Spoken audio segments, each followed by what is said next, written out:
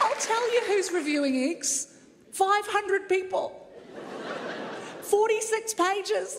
I read them all. I've got a lot of time on my hands because the reviews for the egg are what you'd expect a review for an egg to be.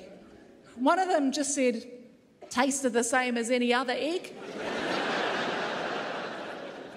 3 stars. I was like, that's a good egg in my books.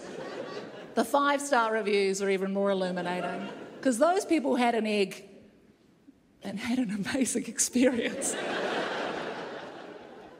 But they were 4.2 stars overall, which got me a little bit upset because last year in the Comedy Festival, the Age newspaper rated my show 4 stars. I got beaten by a fucking egg.